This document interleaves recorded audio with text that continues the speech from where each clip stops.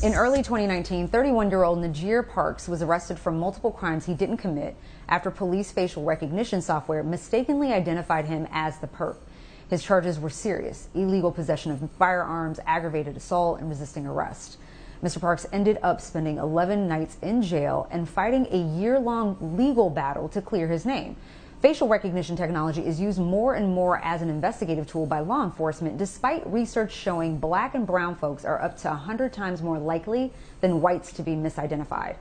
Joining me now is Albert Fox Cahn, Executive Director for STOP, which stands for Surveillance Technology Oversight Project. The nonprofit advocacy group focuses on combating discriminatory surveillance practices. Albert, thanks for coming on tonight. Thank you so much for having me. So I started hearing more about facial recognition technology last summer during the height of all the protests taking place, and that law enforcement were using them to surveil and target BLM activists. Then, after catching major heat, companies like IBM, Amazon, and Microsoft made announcements that they weren't selling facial recognition services to state and local police departments anymore. Now, for those who may not know or understand what facial recognition technology is, tell us how long it's actually been around and how, for example, law enforcement gets a match using the software.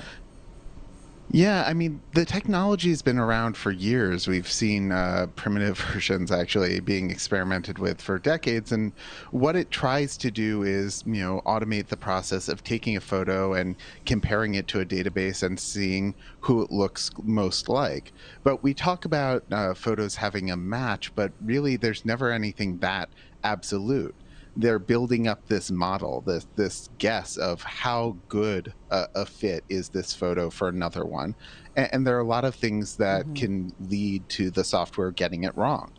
Sometimes it's the quality of the image, sometimes it's the angle that someone's photographed at, but all too often it's race. All too often, if someone is black, if they're Latinx, they are going to face a much higher risk of being falsely identified by the software. And it's something that is unfolding every single day across this country, thousands and thousands of searches every year. Now, you mentioned during the break before we came into the segment that law enforcement targeted one of your colleagues who was a protester last year. Yeah, this is the amazing activist D-Rec. He is a leader of Warriors in the Garden. He's on our community advisory board, and he's someone who, was photographed at a protest here in New York. He's a very visible protest leader. He was, charged with these nonsense charges. They alleged that he pointed a bullhorn at an officer, and in response to that, they had dozens of officers locking down his block, drones. They had tactical teams. They had all of these different units, and one of the officers was photographed with a facial identification section printout from the NYPD. And so it's one of these things that when we're talking about the risk of error with facial recognition, we're not just talking about privacy harms. We're not just talking about civil rights. All too often, surveillance is just the first step towards a SWAT team at the front door, or even a knee to the neck. It is the tool that connects so many BIPOC communities with police violence. No, absolutely. Well, cases like Najir is a clear example of how these matches are error-prone and racially biased. And in response to his case, you said, quote, "You can have people who are being sent to jail wrongly who never know that facial recognition played a role in their arrest." How can this tool for face identification, which isn't scientifically reliable and not evidence that can be admissible in court, be the sole basis to take someone's liberty in some cases? Yeah, this gets us into something called parallel construction. This is, it sounds really sophisticated, but it's not. This is when police officers will use one tool to track someone down, but they know it's not something that they can show to a grand jury. They know they can't get someone arrested on the basis of this tool. So they then, backtrack. They find another justification for the arrest. Here in New York, we run close to 10,000 facial recognition searches a year. And according to the NYPD, there isn't a single one of these cases where that's been probable cause for arrest.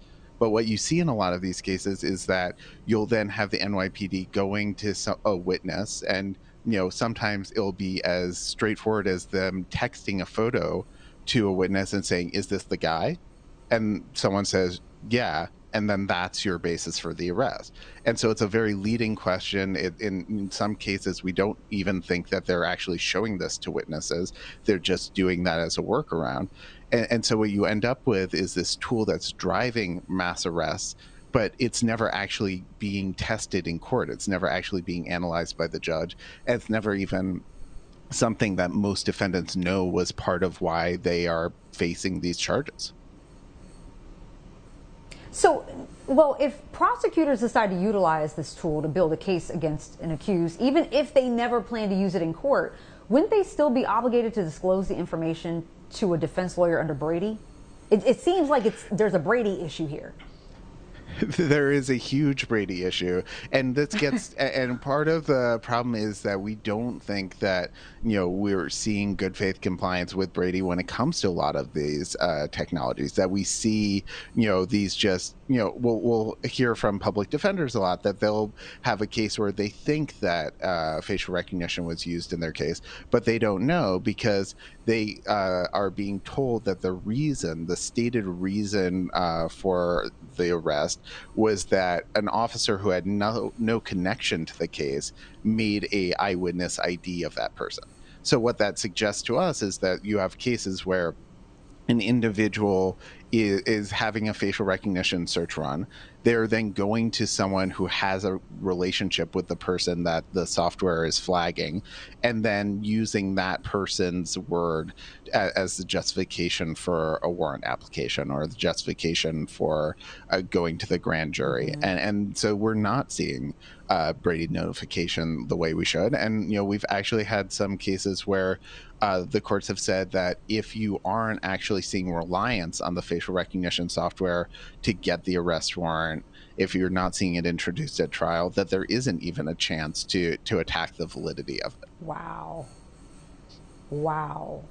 So how do defense lawyers recognize cases where facial recognition was used in a way that can be challenged in court? Yeah, I mean, there's some amazing defense attorneys here in New York who are challenging the way the NYPD is using facial recognition every day. I really want to shout out the work of the Legal Aid Society and Brooklyn Defender Services.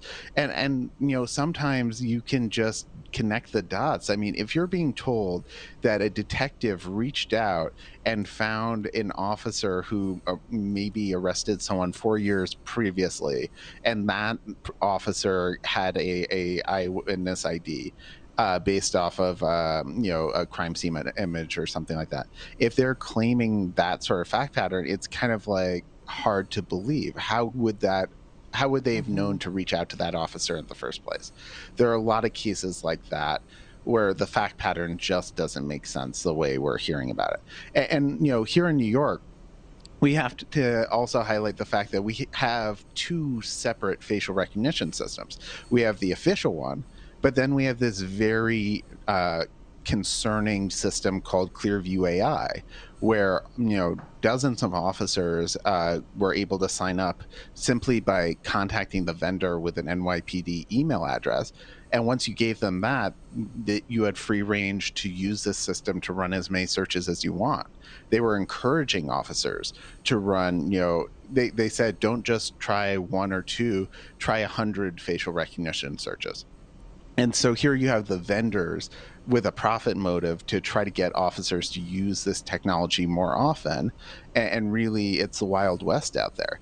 And so this is what's going on just at the precinct level, in addition to what's going on through our actual, forensic operations. I was a criminal defense attorney for so long, and I'm starting to think back at cases now and wondering if facial technology was even used. Great information. Thank you so very much. Executive Director for the Surveillance Technology Oversight Project, Albert Fox Cahn. Thank you again. Thank you for having me.